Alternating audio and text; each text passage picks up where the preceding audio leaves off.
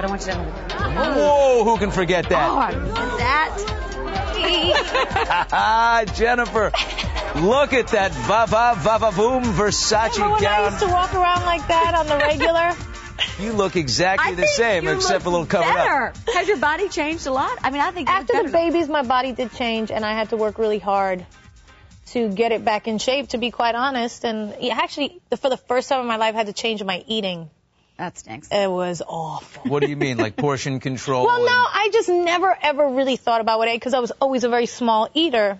But then with the babies, you learn to eat a lot. Yeah. And then you have to not do that all of a sudden when they're out.